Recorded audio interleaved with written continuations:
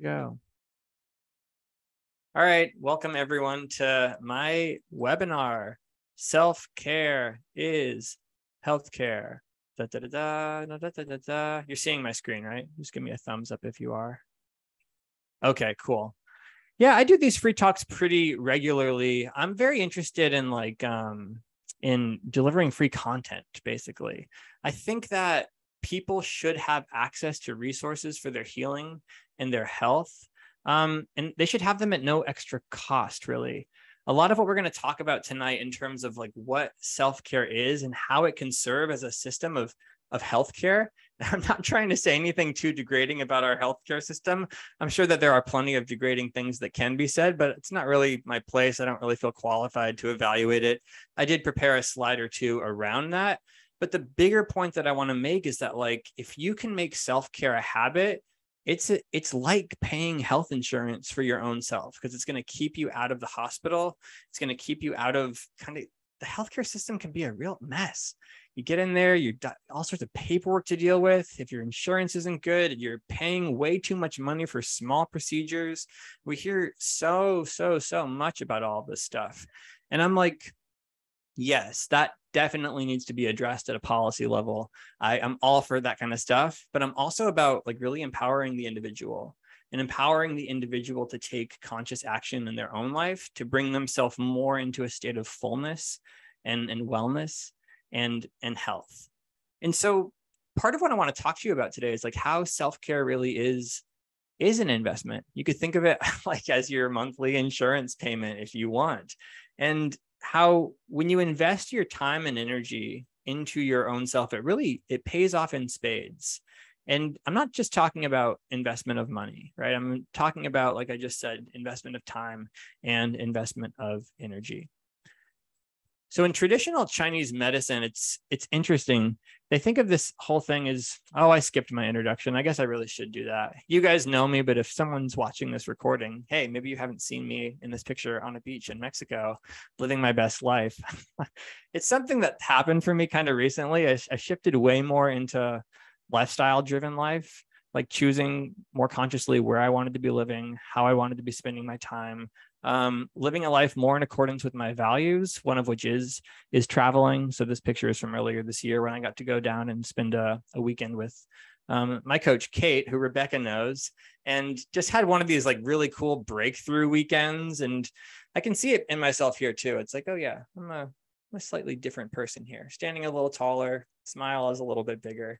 So that's nice. Anyways, more about me is that I am a 500-hour certified yoga teacher. I'm also a certified yoga health coach, and it's kind of one of the communities that I lead as a year-long coaching program where I bring people on a transformational journey more into who they are becoming and helping them to access those parts of themselves that like they know deep down exist but can't fully incorporate or implement.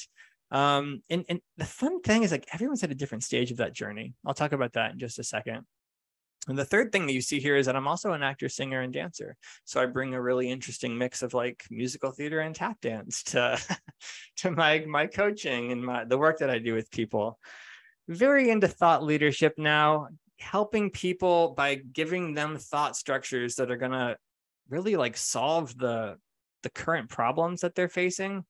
One of the things I realized about the challenges that were in my path was like my thinking wasn't elevated enough to address those problems yet. And in some ways, I developed the thinking for myself, but a lot of times I just got it handed to me. I sometimes paid money for it, right? To have a thought structure handed to me, something explained to me. Other times I develop it, but I think we can all be thought leaders in our own lives. And you can sit with that a little bit, what it means to be a leader in this domain of thought in your own life. And this whole entrepreneurship thing, it's like unavoidable for me that I really actually like it. I like the game of being in the marketplace and trying to trade people equal value for what they're exchanging with me in terms of the work that we do together. Part of the structure that I use in my coaching is evolutionary development and integral evolutionary theory, which we'll talk a little bit about in the presentation today. These are the two primary communities that I lead online.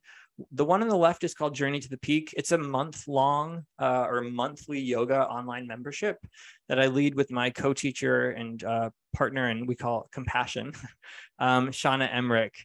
This has been a really, really beautiful evolution of a community. We meet weekly on Sunday mornings for a discussion and a community yoga class. We offer you classes throughout the week online and a whole course library of different classes and content in there.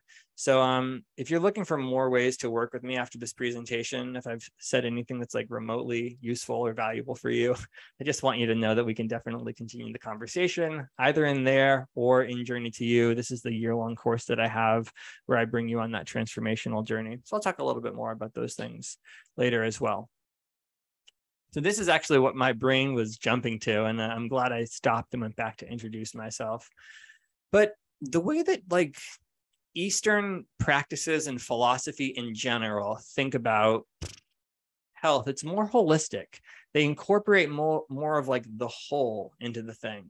So oftentimes like you'll see in the West that people are treating a symptom when really we're trying to look, what's the deeper thing? In Ayurveda, for example, we talk about it as like the root. What is causing the imbalance? What's the root of the imbalance? And not just treating the symptom.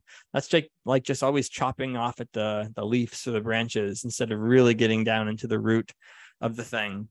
But the reason I wanted to bring this in, and this comes a little bit more from traditional Chinese medicine, is this idea of like qi or life force. So this QI word right there is like, that's qi. It's the same. Well, yeah, you all know what qi is? You've heard it before, maybe ish. Yeah. It's kind of like in yoga, we call it prana, life force. And so there's also pranayam, which is like breathing exercises. So you could think of prana. I heard Kate say this once, and I thought it was fantastic, that it's oxygen plus consciousness. So it's energy that's infused, it's oxygen that's infused with consciousness. So let's just read through this together. The qi here, they're saying that qi comes from 3 different sources. The first source is prenatal qi. Prenatal, so life force that is in the prenatal stage of our life, is inherited from our parents at conception. Many congenital conditions are classified as disorders of prenatal qi. Prenatal qi is stored in the kidneys and acts like a savings account. It is available for withdrawal when necessary, but difficult to replenish. Okay, so prenatal qi is like a savings account. Second source of qi comes from the essence of digested food, known as grain qi. It is best obtained from high quality fresh foods. Third source of qi, fittingly called air qi, comes from the essence of inhaled air. It is obtained from clean air with proper abdominal breathing and aerobic exercise. The qi obtained from food and air act like a checking account linked to our prenatal qi savings account. If we keep a positive balance in our checking account by eating well, breathing clean air, and living a moderate lifestyle, we use less of our prenatal savings. When our prenatal qi is depleted, we die. Dun, dun, dun. So, do you get the analogy? Anybody ever have like that, get that email that's like, your overdraft protection has kicked in. Don't worry, we deducted from your credit card because you were overdrawing your checking account. So that's kind of like this whole thing. And welcome, Michael, by the way. This is my brother, Michael. That's what they're trying to get at here. Where'd you go? There you are. Once the checking account becomes depleted, it starts to actually withdraw from the savings account, the prenatal qi. That's actually our first source of qi. Comes at conception. Isn't that cool? And so we have that reserve that we can dip into if necessary. But I think one of the links that I want to try to make tonight is like, we can keep the checking account replenished by self-care practices. And so that way you don't have to worry about dipping into that reserve that actually doesn't, right? It's difficult to replenish. Is this resonating? Anybody have a question or comment before I move on? Okay, cool. So before I go a little bit more into the content of what this talk is going to be, you know, the way that I was really framing this is like, you're here because you're probably curious about self-care. you might want to up level your life. And it's one of the links I also want to try to make tonight is like self-care practices, yes, but self-care practices for who you're becoming. So which ones need to maybe dial up? And I'm going to bring us through the chakras in a couple of moments to see where we can make little relations for which self-care habits you might need to do more of and how you can like really use self-care and balance. So anyways, you might be here because like you don't have a self-care practice. You don't have regular self-care habits and you're curious about how to get them. Maybe you're lacking energy. You might also, I think you're here because you have a positive and growth mindset. You're open to just like sitting with me for an hour and listening to me talk about self-care habits. And I think that already says a lot. I did actually want to say that you guys can all get this workshop. Most of you were here. Rebecca and Michael are both there for it. But if you go to, I'll put the link in the chat. If you go to this page and then just scroll all the way down to the bottom, you'll be able to sign up for this webinar, Matter Over Mind. And it was basically a talk that I gave where I was talking about how like the negativity bias is a real thing, but there are little tricks that we can do to override that. So I'd love to gift that to you guys. Okay. I also put ... question mark here because I wanted to hear a little bit from you. So if you feel called, you're welcome to unmute yourself and just share, your name, where you're from if you want, and one or two things that brought you in here today. I can go first. My name is Michael. I'm currently in Austin, Texas. And then I think, I've done a lot in terms of like making space for self-care, but the energy thing, lack of energy is always kind of the question of like, is there some piece that's missing? So that was kind of the big one that I'm like, I still have questions about that. So I came to try to see what I could discover. Sweet, thank you. I'm Emily. I'm living in New York City right now on the Upper East Side.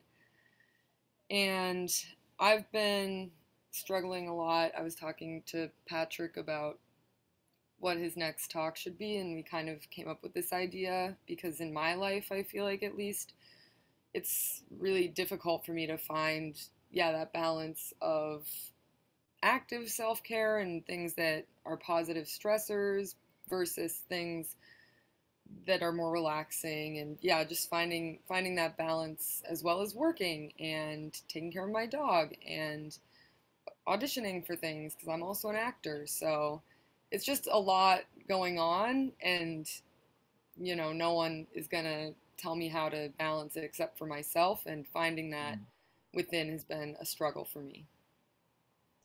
I think it's a really good point. The whole thing, like we insourcing is one of the best ways to know what's needed. And it's not always, I think, the structure that's modeled or demonstrated to us in culture today. Like you could say that there's very much a trend of outsourcing for what's needed. And sometimes like necessarily so. I'm not saying we should always insource for everything, but going back to this kind of sick care versus healthcare system, one of the facets of holistic health is that there's a deep knowing and a deep intuition. When you're connected, there's a deep intuition for what's needed to bring balance and to bring wholeness. And I think we'll talk a little bit about that in the coming slides. And yeah, thanks, Emily, for saying that too, because I was thinking back to that as I was preparing my slides, like, why am I doing this talk again? Oh yeah. So, because you mentioned like your friends too, sometimes even struggle with like self-care. Is there anything more you could say about that? Yeah, I mean, a lot of, I'm 24 and we all graduated during the pandemic. So that alone kind of got us off kilter, but we all moved to the city after having a really structured degree program. And some people, it's just hard because it's basically having two jobs, like finding the motivation to audition after having worked your 8-hour shift at the restaurant. And meanwhile, and I have friends that are only doing those two things, but never taking time for themselves. Whereas I, on the other hand, have friends who are having a great time and they're working their survival job, but are really stumped at, finding time to audition for things. You know, since it's also intrinsic. And I feel like that's such a universal thing too. You know, even if you're not in theater, it's so hard. There's no rule book on how to manage your time, and Yeah. coming from such a structured program like school is always a big shift for anyone, and I feel like you never really grow out of that. You know, you're always sort of having to adjust. Okay, now I'm not putting enough into this, so let me put more into this. Okay, now this is getting neglected, so let me put, you know, it's always that balancing act. Thank you. Yeah, you're also reminding me that I can tell the group that you and I went to the same college, but, you know, about 6 years apart, maybe more. Like, I forget. 10? Oh, man. So what year did you graduate? 2020. Yeah. Wow. 9 years. So 9 years apart. And I just want to say that, you know, some of the things that you're saying sound very familiar. Yeah. So I'm excited you're here. Okay, Rebecca. Okay. So I'm in a pretty big life transition, and Mark's in somewhat of a transition too. And so it never ever hurts for me to just keep on filling the tank with all the good stuff, to That's reinforce and new ideas on how to keep improving on what I've already established, and just keep growing all the self-care that is really, really, really necessary. Sweet. Yeah. Cool. Well, thanks for putting your voices into the conversation. I always really appreciate that. I think it makes the conversation an evolutionary one. All right. So what I want you to get out of this talk is basically practical self-care practices to keep you in tip-top shape. And I'll like add on to that, like for who you're becoming, for really who you are becoming next and what the next stage of your life is. Defining what self-care looks like for you and in what area or aspect of your life it might be necessary. Talking about when self-care happens, how you can make self-care a habit. So we'll talk a little bit about habit science, and then balancing opposites with self-care, the yin yang aspects. To me, this is really like self-care exists both on the effort side and the ease. The yin and the yang are the fundamental balancing energies that govern the entire universe. They've been a part of the patterning and the unfolding of this reality that we're in since really the Big Bang. Like that's as far back as scientists can trace it. And we also see this rhythm in spiritual traditions, even just in the rhythm of the day, the rise and the fall of the sun. So there's a heat, I think, that's necessary for some of our self-care practices, that we positively stress the body through activities like exercise or cold showers or cold therapy or fasting. And these are all things that might sound like they're hard or not necessarily pleasurable. And I do think it's one of the quote unquote myths that I'm interested in clearing up here, is like self-care isn't necessarily just indulgence. I'm all about, like, I thought I was going to try to take this angle where like self-care isn't, you know, drinking wine, blah, blah, blah. But I looked into it, and actually there's articles written on this. And I think where I ended was like, you got to insource. You just got to insource and like know what's right for you. Somebody had made a self-care habit. There was an article published in the Times. I almost included it in the presentation, that natural wine was her self-care habit. And there was a couple of reaction pieces written to it, like, how dare she say this? But, you know, when I read the New York Times article, it was all about like the research that she did and how she noticed when she drank this wine versus that wine, there was more mucus here or there. So it was like, okay, she's running an experiment, and like she's in her autonomy. And I don't want to take anyone's autonomy away, but what I don't want for people is for them to be stuck in ignorance, that they're actually engaging in a habit that's creating degeneration instead of regeneration. And we can take a little bit of those habits, just to come back to this whole thing. Like we can take some out of the checking account. That's okay. Go out there, enjoy yourself, have a good time. But as soon as we start to dip into that if we're going to use this model, prenatal chi, the savings account that doesn't replenish, then we're getting a little bit into the danger zone where you see more health issues start to manifest. And that can go really anywhere, like diseases of inflammation, autoimmune, heart conditions. It can go so many places. The risk is just so much higher. So we've got yin and yang. So, and then also it's like there's deeply rejuvenative practices. So I'll draw this out for you really quickly here. Well, I can't make any promises that it will be quick, but I'll draw it out. Many of you have heard me in the past talk about this evolutionary spiral, that the natural impulse is an evolutionary one. So each level transcends and includes the level that came prior to it. You could even mark these often as like different stages of development. I think one of the things I'm saying is like your self-care practices here, there's going to be some that you probably keep using, but like, you notice how you have more of them as you go up? And maybe you found that like just, anyone think of a self-care practice that they have now that they didn't have in the past? I mean, there was a time when I didn't practice yoga. There was a time when I wasn't meditating. There was a time when I wasn't taking regular walks in the woods because a lot of reasons, right? And we'll talk about that in terms of like how to make self-care a habit. So I'm all about up-leveling, which is interesting. I find some people are resistant to it. You know, I think it's a little bit too goal-oriented for them. But in yoga, we have this really beautiful concept of like abhyasa vairagya, detach or relinquish your attachment to the results of your efforts. So you get to have this goal, and the goal is an evolutionary one. It gets bigger and better as you go along, but you're not attached to the results of those efforts. And I hear that a little bit in like what Emily was sharing earlier too. You know, there's this passionate drive to pursue what you want and to sacrifice a lot of elements of your life in the pursuit of your dream, what you want.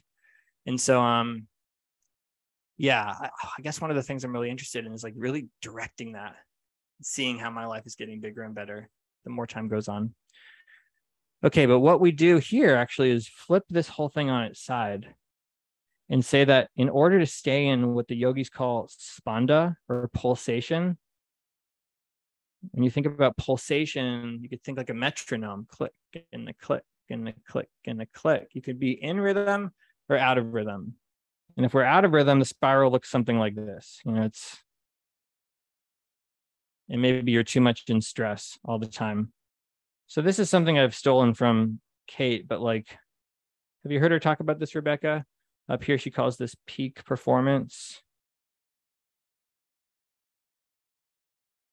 And down here, deep rejuvenation.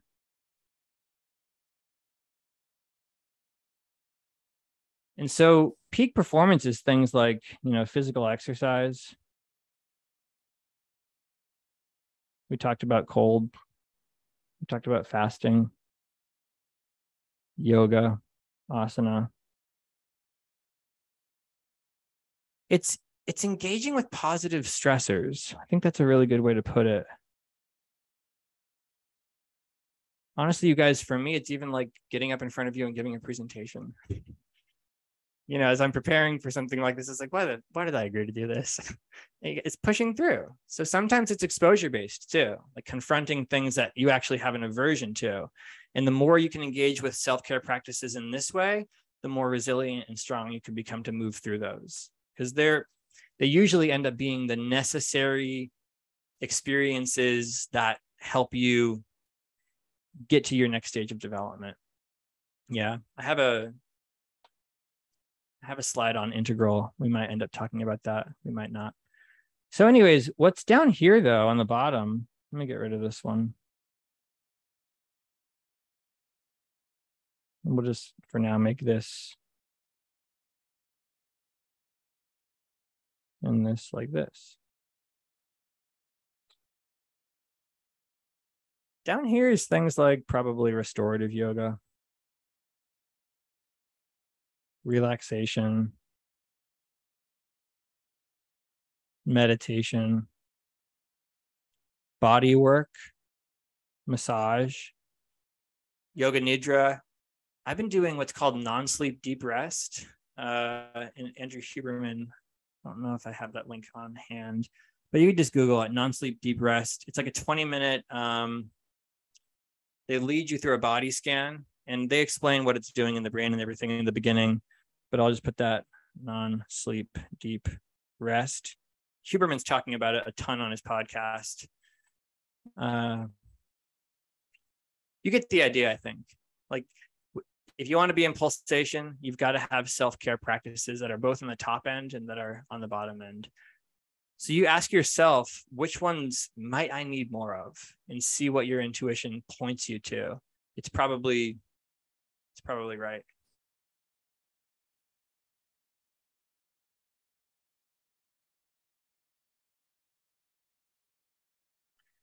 Yeah, Tim, I included this here because it's like, I have this belief that this is kind of what the human experience is like when you're in full balance. And yes, this is a psychedelic artist. He used to draw anatomy, like medical anatomy. And then his name is Alex Gray. And then he went into subtle body artwork. And you could see all the channels and the meridians and the lines of connectivity here. So in terms of like, hashtag goals, for me, it's like, okay, what self-care practices do I need to bring myself to this place? And frankly, I feel like I can relate with that kid staring at the moon. I've had those moments with nature where it's like, whoa, okay, you got me.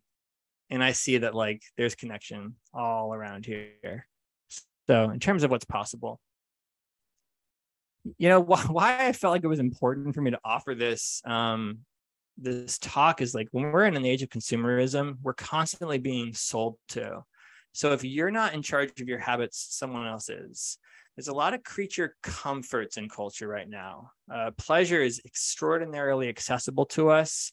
We're in a culture of pleasure also without motivation or hard work to earn that pleasure. And once that balance is established, it's what they call in yoga akrama. So krama means rhythm. Akrama means out of rhythm. And you're kind of stuck in this, like, you can't pulsate all the way. You can't fully honor the beat. And so I do also believe that there's an opportunity to evolve how we perceive healthcare in general, and how it's like we can invest in healthcare for sure, definitely keep paying your insurance premiums, et cetera, but then also make little investments in your own self through your behavior and your lifestyle. Okay. What is self-care not? Oh, I kind of wanted to crowdsource this one. I'm going to stop sharing my screen, and I don't know if you guys want to contribute anything, you could put it in the chat or unmute yourself. I'll throw out a couple ideas. It's like, because again, I think I put something sort of, tongue-in-cheek in the email about like, it's not, binging the Real Housewives of wherever, Orange County. Actually, where I'm from, they have a Real Housewives, which says a lot. It's not emotional numbing. It's not feeding too much in when there's already stuff in line to process. So yeah, those again, and the reason I am sensitive around this is because I do believe self-care is and can be and should be pleasurable. Like, there's a world in which there's pleasure involved here, but I also wanted to just hear from you guys. Like, what do you think self-care is not?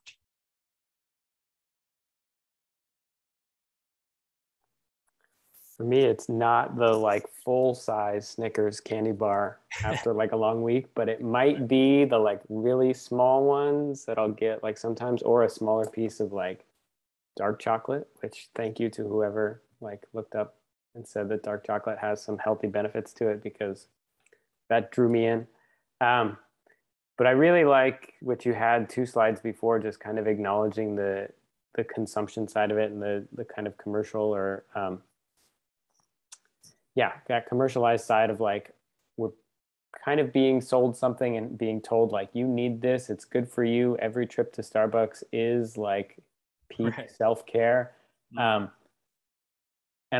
what's funny is I would always find myself being critical of myself when I would indulge in that in the past. And I found like with meditation and just more mindful practices, even just kind of almost arrived in some ways too, like a financial mindfulness of choosing less expensive things to kind of treat myself with, but then also realizing, okay, can you arrive at those moments of self-care without spending money? And those tended to be the more kind of enjoyable ones in the long run, particularly like you were saying, just those moments with nature and kind of figuring out if I can go for longer kind of moments with nature, or if it's even if it's just a shorter moment, but kind of letting that be as satisfying as the Snickers candy bar. Yeah. Yeah. No, that definitely resonates. Thank you. Anyone else on like what self-care is not? Yeah, I mean, what you said about it not being anything that's just gonna numb your feelings or like your ability to process your feelings, that really resonated with me, because I do think sometimes there's some merit to just doing something silly and stupid just for the sake of doing something silly and stupid. For sure. Especially for people that take life very seriously, or there's a lot, it's interesting. I feel like in some ways self-care is like taking a moment to do the polar opposite of what you've been doing in a way, if that makes, maybe, I mean, if you're living a truly balanced life, I guess not, because, you know, you don't want to screw everything up, but like, there is something to be said for that. Like, if you're constantly on the grind, that's so glamorized nowadays, especially, you know, for actors and stuff, but I'm sure for other things too, that's just what I'm exposed to, but it's like glorified almost, like the hard work. And yeah, there's something to be said for the feeling of accomplishment when you do, after a lot of hard work, achieve something. I also don't think that we need to like quite glamorize the idea of having to like kill yourself for it at the same time and sacrifice your well-being. And yeah, I don't know where I'm going with this. I guess like when you said like, oh, with a bottle of wine, and like I watch The Bachelor with my friends. Yeah, it's like trashy reality TV, but it's, you know, it's a nice distraction for a few hours, just a way to unwind after the stressors of a week, you know, like, so I feel like what's not self-care is doing more of what you've been doing almost, in a way, if that makes sense. Yeah, totally. Not taking time to counteract that. Yeah, no, you're hitting into the balance piece. You're hitting into something I have a slide on too, of like what happens when we experience pleasure without doing hard work first, and what that balance is. Anything on your end, Mark or Rebecca? I'm struggling with how to answer this, but okay, what healthcare is not? Self-care. Well, Kate Stillman always says, and I love the phrase, because it's something I agree with, because it's something I don't want. I don't want a pill and a bill solution. I don't want just treatment of a symptom. Yeah. I want to get to the root cause of whatever's happening. And so to me, healthcare is not treating the symptom. Healthcare is getting to the root and then addressing whatever the root problem, concern, situation is. Yeah. So it's not just a momentary solution. It's a permanent long-term one. Right. And the correct one. Right. Which goes back a little bit to something Michael was saying of like, it's not always the thing that's the easy thing to do in the moment. Sometimes it's like the sacrifice. I sacrifice the moment. And when you think about the word sacrifice, it's like sacred is right in there. So you don't sacrifice something that you don't care much about. You actually sacrifice something that is hard to give up, you know, pulling back the comforters first thing when your alarm goes off, and putting your 2 feet on the floor, standing up and going and getting in a cold shower or whatever it is, right? Like, I'm not doing my cold showers right immediately when I wake up right now, but I am doing the like alarm off, 2 feet on the ground. It's going to be a good day. Stand up and right now I'm chanting so much. So I just start chanting japa, sit by my window, and I'm like, Hare Krishna, Hare Krishna, Krishna, Krishna. It's a great way to start the day. You know, I sip my water bottle. But these things eventually, and someone said it earlier, but like the reward becomes intrinsic. It might have been the hard thing at first, but now it's just like I've transcended and included. It's my new normal. And so there is something I want to go back to in terms of what I was sharing on the iPad earlier, because it's not that one.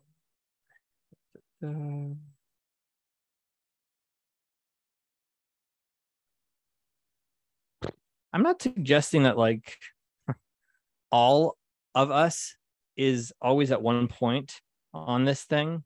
You know what I mean? I believe that we actually have to tend to ourselves in stages in a way. It's like I've got some parts that still need self-care practices that are lower down on the rungs in their development. And so I've got to channel my energy and attention towards them and get really specific. And we can actually go right to the model of the chakras from here. You've got basically 7 chakras, and they are also the colors of the rainbow. Sacral is orange. Your solar plexus is yellow. But I have a slide on this for later on. Your heart is green, Anahatasana. Throat is blue. And then I kind of forget the top, some sort of indigo violet situation. But there are certain practices that will help you tend to these parts. And we'll get a little bit more into that next. I think also I have a video for us. Where am I going? Desktop 2. Okay, so thanks for participating in that part of the exercise, what self-care is not. This is just one thing that I was sourcing from a little bit to like, sorry, I'm jumping around a little bit with our healthcare thing. Rebecca, you were just touching on it a little bit. Something from the Commonwealth Fund, a report they conducted in August of 2021 of like how healthcare in the US compared to other high income countries. And the striking contrast in performance between the US and other high income countries on avoidable mortality measures points to several intervention or policy targets. How have top performing countries reduced avoidable mortality? A comparison of the features of top performing countries and poorer performing countries suggests that top performing countries rely on 4 features to attain better and more equitable health outcomes. They provide universal coverage and remove cost barriers so people can get care when they need it and in a manner that works for them. They invest in primary care systems to ensure that high-value services are equitably available locally in all communities to all people, reducing the risk of discrimination and unequal treatment. They reduce the administrative burdens on patients and clinicians that cost them time and effort and can discourage access to care, especially for marginalized groups. They invest in social services that increase equitable access to nutrition, education, childcare, community safety, housing, transportation, and worker benefits that lead to a healthier population and fewer avoidable demands on healthcare. So I briefly touched on this in the beginning, but I used to like probably throw my arms up in the air and yell a lot more about, you know, stuff on a policy level and change that needs to happen institutionally. And now it's like, I look at this information and I'm like, okay, good to know. How can we empower the individual to operate under these conditions?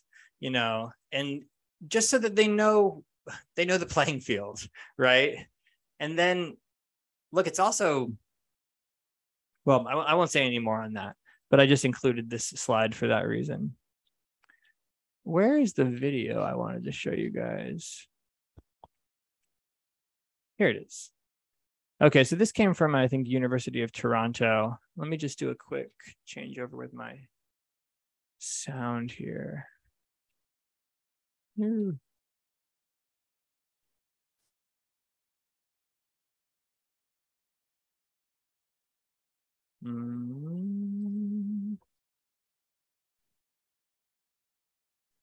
Okay.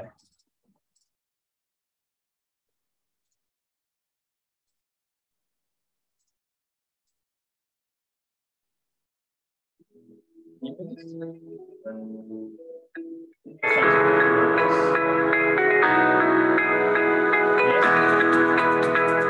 we think about self-care when they see candles and a bubble bath, because that's often how the media depicts self-care. But it doesn't always feel good in the moment. In reality, self-care is any activity that a person would engage in to reach optimal physical or mental health. It is often seen as the activities that refuel us rather than take away from us, but that isn't always the case. Sometimes self-care means checking a few things off your to-do list, like paying bills so that you can reduce your overall stress levels. It's also important to note that self-care is going to look different for everyone. So it's important to find activities that are going to be effective for you. Things to consider when thinking about self-care are those activities that are going to make you feel mentally well in the long term, like getting enough sleep, eating a healthy diet, getting some exercise, and practicing mindfulness. Those activities aren't always pleasurable for many people, but you can consider what healthy meals make you happy, or how you can incorporate small amounts of exercise into self-care in a way that you do enjoy, like walking to the park. The next things to consider would be those activities you naturally find relaxing or pleasurable, like taking yourself to the movies or having a night in with tea and a good book. It's also a good idea to consider social activities you enjoy with the people you care about. Having the support of other people in your life can go a long way. Self-compassion is a form of self-care and an important skill to learn. How we speak to ourselves and treat ourselves is so important as we interact with ourselves more than anyone else. It's okay if you're not good at it now. Many of us aren't. Self-compassion is really no different than being compassionate toward others, but it's those same thoughts and actions turned inward, treating yourself like you would treat a friend. Ta-da! All right. Takeaways from that video? Anybody see anything in there that they're already doing for themselves in their self-care practices? I thought that was good. Here, right? The part, I mean, the bathtub with the candles thing, I mean, that was perfect. That was a perfect image of what most people affiliate with self-care. Right. And just take it easy, just chill out. Right. But I loved when they said, you know, sometimes it's rather unpleasant. It's paying the bills and, you know, you're getting stuff done. It's got to be done. And but all those different steps are what leads to a fulfilling life and so on and so on. But it's doing the unpleasant things too, not just you know, not just the fun, easier path. Absolutely, which is exactly, I think, where I want to go next with this. I put a couple of quotes in the presentation for from Andrew Huberman. These came from a video that I watched recently where he's talking about, you know, a lot. He talks a lot about dopamine and the pain pleasure balance in our system. But what he was describing here is that like pleasure experienced without prior requirement for pursuit is terrible for us. So if there's not a prior requirement for the pursuit of pleasure, it ends up taking a toll. We're finding now that those who will be successful, young or old, are those people who can create their own internal buffers. They're going to be able to control their relationship with pleasure because the proximity to pleasures and their availability is the problem. And that's one of the things we were pointing out earlier is like we're being sold pleasure and really access to pleasure without that requirement for pursuit at every turn. If you walk through like even the grocery store, it's kind of crazy. I notice it a lot more now of like the colors and the branding and like I pay a lot of attention to the Oreo display that changes over the course of the year. And I always roll my eyes. It's like, oh my God, what kind of Oreos are they selling now? Anyways, what I like here as he continues on in this video, though, he says that a good life, we could say, is a progressive expansive of the things that bring you pleasure and includes pleasure through motivation and hard work. And understanding that this pain-pleasure balance, if you experience pain and continue to be in that friction and exert effort, the rewards are that much greater when they arrive. And I'm a big advocate for the idea that those are also self-care practices, the ones that are like experiencing pain and continuing to be in the friction and exerting effort. So that way we can be in pulsation when the reward, the deep rejuvenation comes later on. Okay, I think really where I want to take you guys next, because we're probably going to wrap this up pretty soon and make some time for any questions, is Patrick, like I how... have a thought. Yeah, I please. have one thing I'd like to latch on to from that. Yeah. And that is something that I just listened to in the last couple of days about addiction and how addiction, and it really ties into what you just covered with Huberman.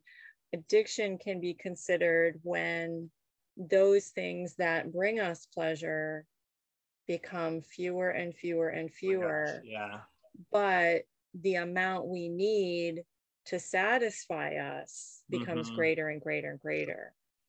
And so like what you're talking about, or what he's talking about with kind of, we have such an instant gratification society and world now, and that by delaying that, delaying and not always gratifying ourselves instantly, and but we do some work till we get to the reward. Before we get a reward, is just that much more pleasurable. Yeah, because we've worked for it, we've earned it. You've earned it. Yeah, totally. And then the other interesting thing about this whole dopamine, pain pleasure balance is that, like you were saying, Rebecca, it's more and more is required over time. But since like a seesaw, it's always leveling out between, because the pain and pleasure chemicals, they're almost co-located where those are produced in the mind. So if you need this much for pleasure, all of a sudden it's going to want to do that much of pain. And you're going to want to make the pain go. So you do that much of pleasure and then that much of pain again. And it's not a productive pain.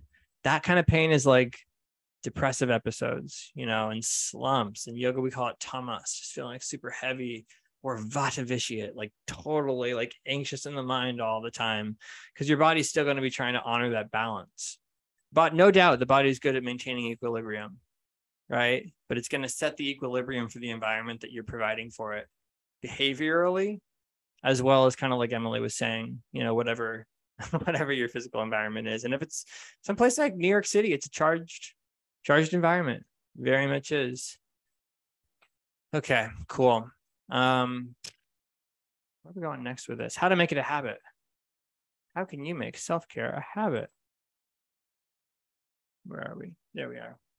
This comes out of James Clear, Atomic Habits. He says that every single habit has the cue or the trigger, then the craving for the habit, the response, and then the reward. So when you're putting new habits into place, it's very important not just to think about the habit or the response, but to also implement the cue or the trigger for the new habit. So I'd love for all of you to just like jot down on a piece of paper or put in your mind like one habit you want to start doing, or one self-care practice based on everything that we've talked about today so far. Positive stressors, peak performance versus deep rejuvenation, how it needs to be in balance. Pick one thing for you and we'll architect the habit, because that will be the response. Whatever the practice that you choose is, that's the habit itself. Craving, we're not going to worry too much about right now. That will, over time, it will grow. So you'll start to actually crave it. But then what I want you to also identify is like, what's the cue? Or what is the trigger? And a trigger for a habit is one of 5 things. It's a person, it's a place, it's an emotion, it's a time, or it's a preceding action. So we've even talked a little bit about, and they covered it in the video as well, positive self-talk and self-compassion. So maybe there's a self-care practice around, how you are in relationship with yourself when you are in your workplace, where you're always around certain people. Maybe that's whether it's an audition setting or whatever it is that you do for work. When a certain emotion comes up, What's the self-care practice that you need to insert to then get to the reward? Because now we get to talk about, you guys, this, there is a reward. The reward fits somewhere in the equation. What we want leading up to the reward, as has been suggested in a couple of these slides, is that there's a little bit of work into it. Yeah. So if you're trying to, if you have something that you know that you're doing that's antithetical to self-care, these are some suggestions of how to break that. You make it invisible, you make it unattractive, you make it hard, you make it unsatisfying. If you're trying to build some new good habits, you make them obvious, you make them attractive, you identify what the reward is going to be, why you want it. You make it as easy as possible, which many times for people with goals means like setting the bar very low. Like a lot of people are kept from their goals because they set the bar too high. It's not bad to set the bar high, but you also want to make it something that's easy enough that you're going to do it. You got to make it satisfying. You got to notice the reward from it. Yeah. Triggers. I think that's all on that. Anybody want to share their what experiment are you going to run next in terms of your self-care habit, trigger habit, reward? Anyone want to share? I can share. Nice. Because I've done a lot of work trying to build habits, and I've talked, my wife and I both kind of talk about it, examine parts of our day. And the one thing that I've really dropped off, I think it's been the past like 2 years now for me, it's just been my yoga practice. Like I've adopted a really good, like little morning energizing workout routine that fits really nicely into my compact like morning schedule. But I had a good kind of rotation with like yoga that I would do after work. So I'm trying to look for the cues in like when I get home, like if there's a time like changing out of work clothes and into like just my evening clothes, or like if I do it right before bed. And I can hear like the little things of doubt or questioning being like, well, if you do it right before bed, you're only going to do this certain type because you're not going to want to sweat. You're not going to want to do that. So I don't know.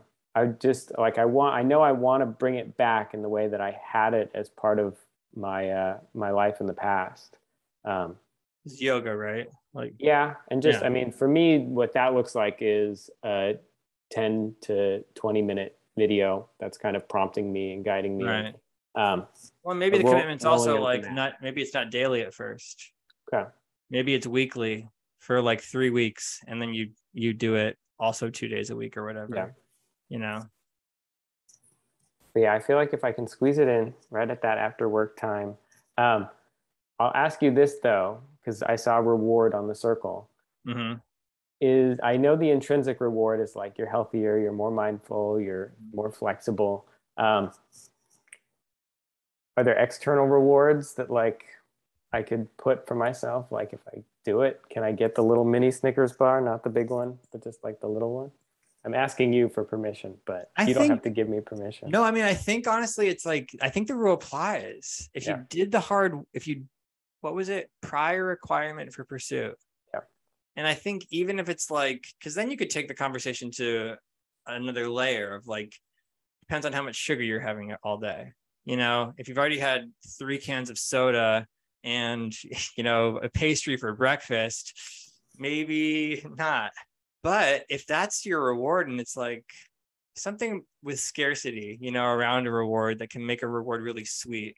I had this conversation with a guy who's in my group actually, and he was saying he has a hard time with rewards because I don't know, they're the things that he's not allowed to have. He wants the reward to be the thing he's not allowed to have. And to me, I'm like, well, that's more on the level of thought for you. Like, I think there's probably a more evolved way to think about all of that.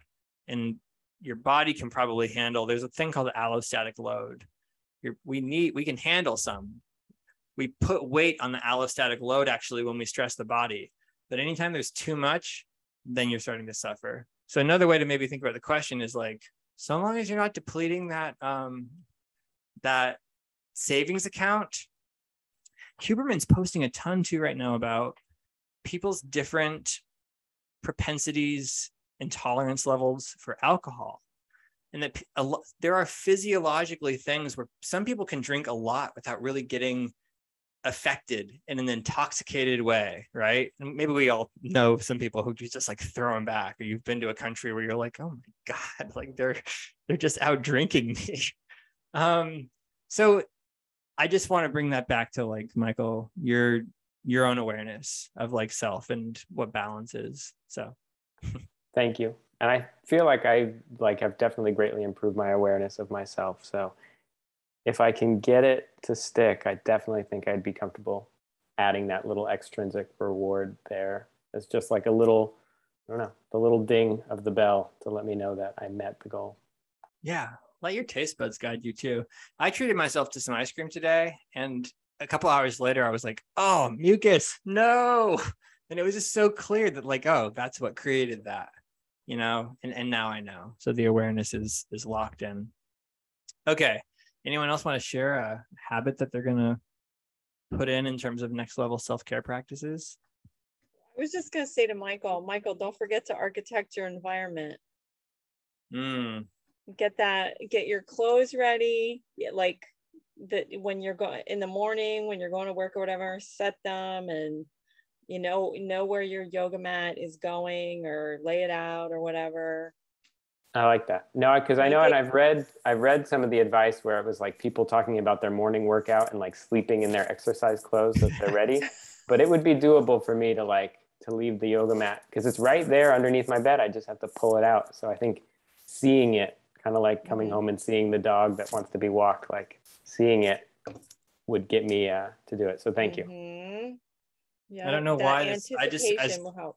As you were talking about the workout clothes, Michael, I just got this full flash back into like junior high school gym clothes. And probably from this time of like, well, what's the easiest first thing I can put on in the morning for this like 7 a.m. PE class? Go run the mile. Anyways, Rebecca or Emily, want to share which habit you're architecting?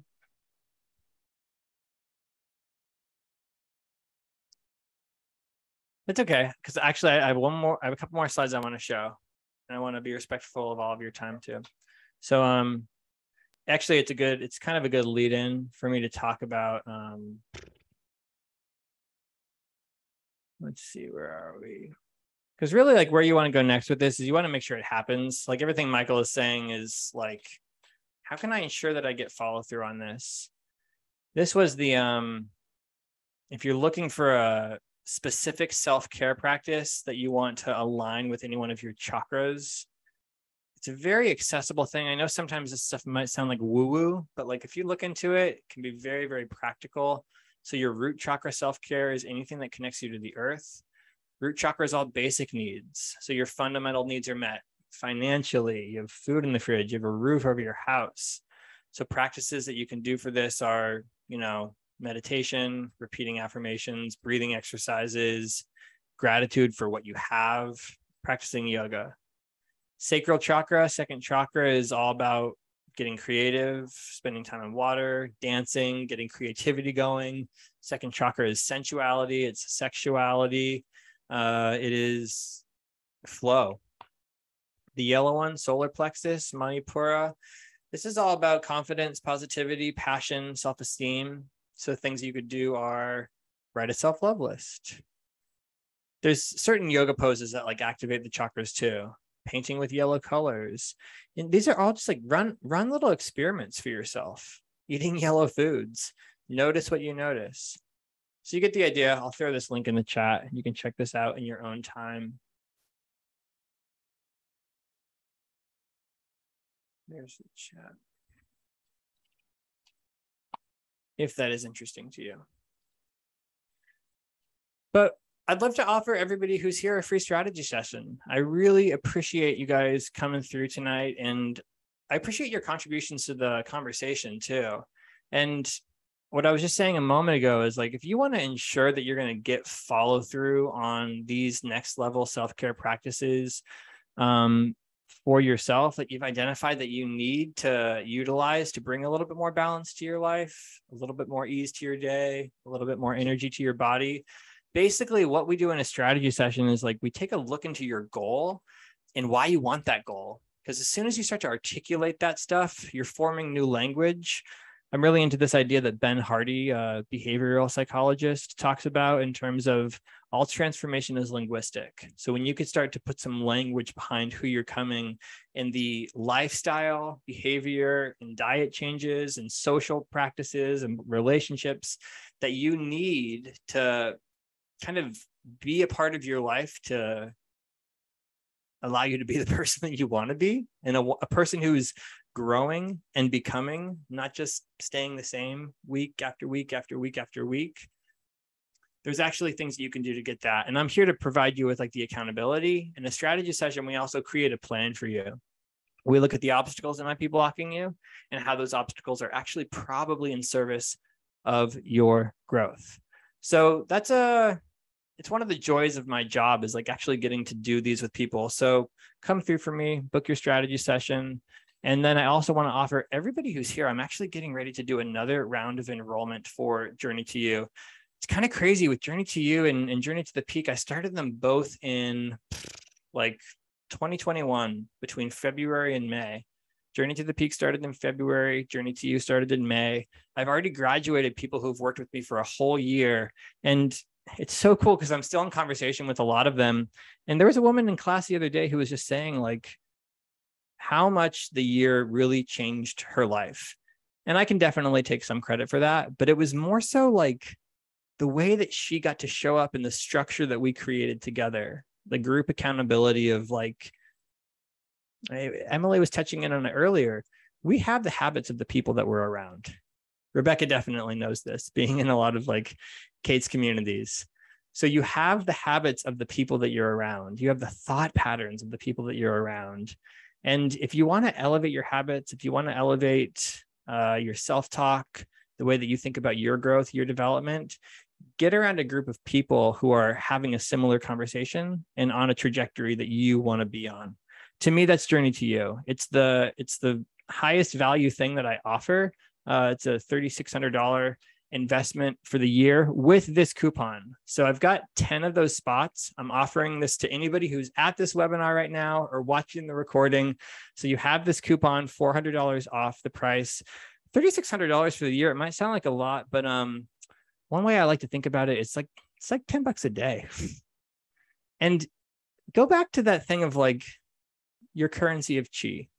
You know, how are the balances running in your checking accounts? And if you feel like investing in your health, investing in yourself is going to be a good return on investment, what you're going to get from that, it's another thing that we can discuss in the strategy session. All right, you guys, any last minute questions, thoughts, comments, or takeaways based on all this self-care stuff? I just really like the phrase, and I was like thinking it, I don't know if I was thinking it before you said it, as you said it, or just right after you said it, and I thought I was thinking it the whole time, but that phrase of empowering the individual just feels like the right kind of phrase for the moment too, of just like people can kind of, I know like that, just that idea of kind of feeling empowered to make those changes for themselves, feeling empowered to want to kind of know what they can do differently, and having the support system to help empower them just seems really significant to me. So I'm glad that you phrased that way. Yeah, it's been a fun thing to tap into for myself. And it's been fun trying to invite people into that for themselves too. So I'm glad it resonated. Cool. Well, if you enjoyed this, feel free to let me know. And if you have any friends that you want to pass the recording along to, I will certainly be happy to send it on to them. Similar, if you know someone who's kind of like stuck in a rut right now and could really use something like this, it can make a big difference to just have them watch some of the discussion that we talked about, or I'd be happy to get on the phone with them too. All right, you guys, thanks so much for coming through, and have a great rest of your evening, okay? Thank you. Thanks, Patrick. Thanks, Patrick. Namaste. See you Bye, later. everybody. Bye.